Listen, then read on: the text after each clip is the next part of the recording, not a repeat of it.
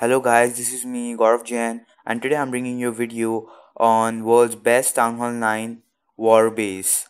So now I'll be telling you the features of this base. Before that, let's have a quick look. So as you can see, the clan castle is in the center so that the enemies cannot attract the clan castle troops.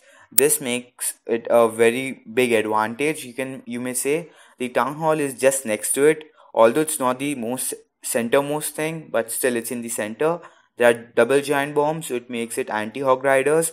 The air sweepers are inside, the X-bows are inside, and both the heroes are inside. So your center defense is pretty much very difficult to break. So if you see the next, the air defenses, wizard towers and the mortars are placed at equidistant. So there's a gap of 4 blocks in each of them. So like they're equally placed, so it covers almost the entire area.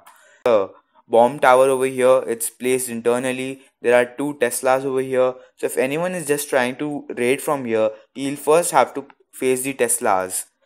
Then next thing you see is that the air mines and the air sweepers are kept at the borders at top and bottom. So if anyone attacking from top with air troops or from bottom, then he's gonna face it. There are 2 Teslas at the bottom and 2 on the left side. The archer towers are equally placed. You can see 6 archer towers forming a circle, and the cannons are also equally placed, 2 below, 2 one right, 1 left, and 1 at the top.